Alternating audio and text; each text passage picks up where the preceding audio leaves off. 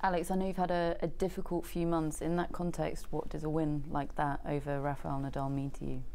A lot, a lot. Yeah, as you said, I had problems the last few months. I had a neck injury. I had some bad losses. In Miami, I lost to Novak. I could win that match, so I wasn't on the confidence level I would like to be, and then you have to stop all the time. So it was rough, and for sure, it's really important to come back here and start playing nice tennis and get a win like that.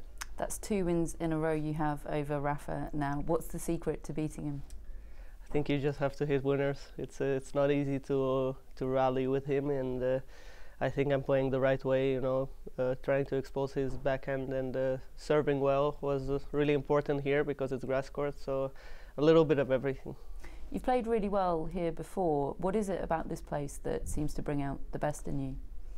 In general, I like it here. I think it's a really nice organized tournament, and when I enjoy it, I play my best tennis, and the grass is good here. It suits my game. It suits my movement. So everything suits up.